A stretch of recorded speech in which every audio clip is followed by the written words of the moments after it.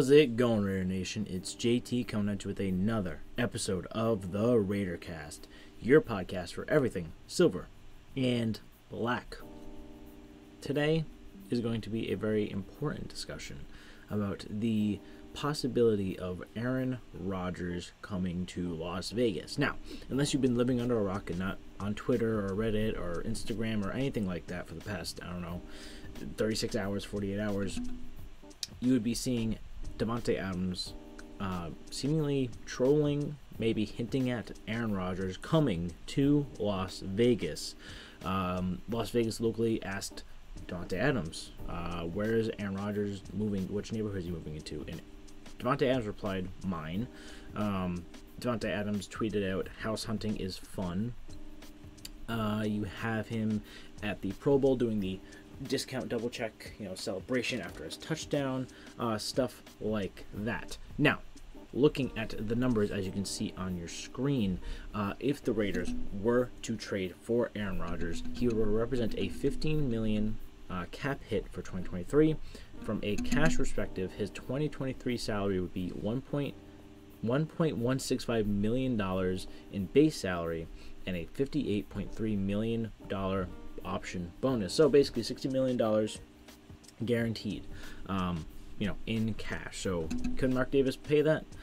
Vinny said on the Raider Nation radio, he absolutely can. There's that's not something that's, not out of the picture, but it has to make sense for their cash budget. Now, would Mark Davis make an exception for this type of trade? Because he does want to win, and Aaron Rodgers definitely presents an option for winning going into 2023 and, a few years after that.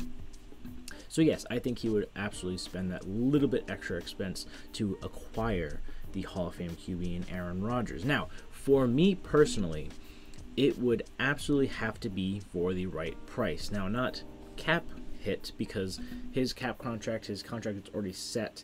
There's not really much you can do about it unless you restructure, which I think Aaron Rodgers is not only open to, but is probably going to happen to whatever team trades for him.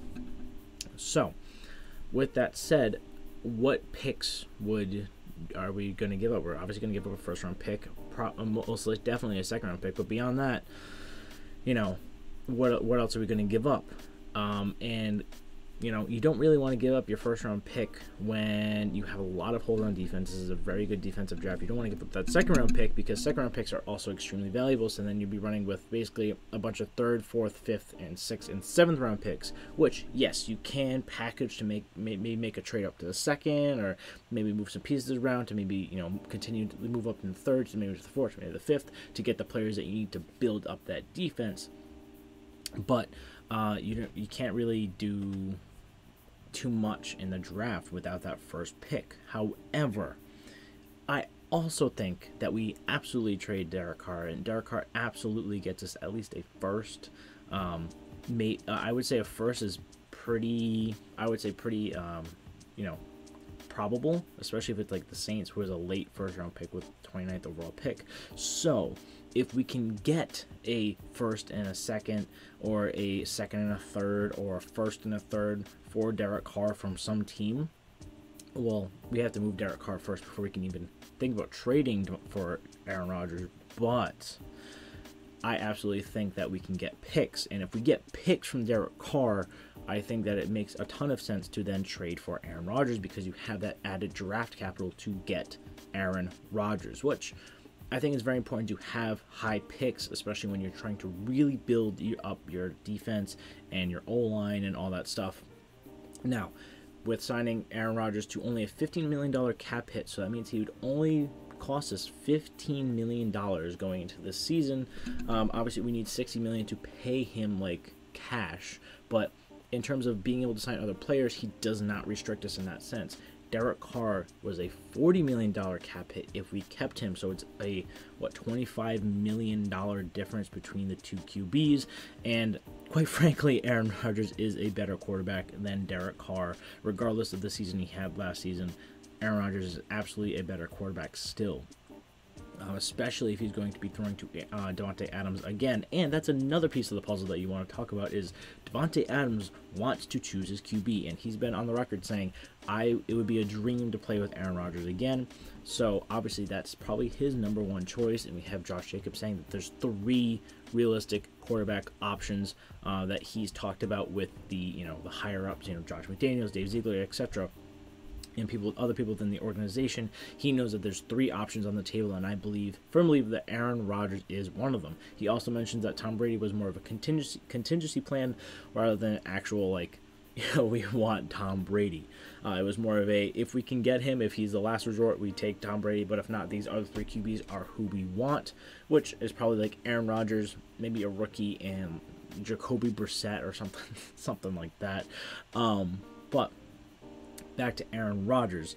Aaron Rodgers coming to Vegas would make Davante happy. It would be a massive upgrade over Derek Carr, regardless of what you think Aaron Rodgers' career is going. He's definitely on the downtrend, but even his worst season is a average Derek Carr season, so I take that any day of the week. And reuniting with Davante Adams, having Hunter Renfrow, Josh Jacobs hopefully back, and maybe Darren Waller might be mixed up in that trade too. Do you want to give up Darren Waller? I don't know about that, but if it requires Darren Waller to get him plus maybe a second or 2 seconds and a third, or I don't know the pick calculator. There's really no pick calculator that can really give you a confirmed, who wins or what's an even trade. But you really got to think about how much you actually want to give up to get him. Now, if it makes sense, if we have those extra picks from Derek Carr, if we don't have to give up someone like Darren Waller or even Hunter Renfrow, then it's an absolutely worthwhile trade, and I think we should, just full send it and do it. That could bring us that extra step that we need to bring us to the playoffs, and it still gives us plenty of room in free agency to get big defensive guys, big defensive free agencies, big defensive picks and stuff like that. And Patrick Graham worked at the Senior Bowl. He's seen a lot of the seniors play and work with them. So, we could hit on those later round draft picks, which could be huge at building depth to this defense, because on the surface of the defense, we have some pretty good to great to even elite players like Max Crosby, like Chandler Jones, Nate Hobbs if he's back in the nickel corner spot, Denzel Perryman if we bring him back, Daron Harmon, who should be back, and stuff like that. We have pieces that we can build around and create a good enough defense to win not only regular season games, but also a playoff game for the first time it's so fucking long. So if it makes sense, if the price is right, you send for Aaron Rodgers as soon as you can. But it has to make sense, because I don't want to mortgage our future into a 40-year-old quarterback. Let me know down in the comments what you think the Raiders should do heading into 2023, talking about Aaron Rodgers, what we should trade for him, the cap hit, all that other good stuff. Don't forget to like and subscribe while you're there. It means a lot to me. I appreciate all 370 of you that are subscribed to this channel. Unfiltered, don't give a shit Raiders content. I give it to you real. I give you my thoughts, my opinions, news, updates, all that good stuff. Try to make fun content for y'all, because Raider Nation is the best, and I love all of you, even if we disagree on players and all that other good stuff. But I hope you subscribe, stick around. It's going to be a very fun off season.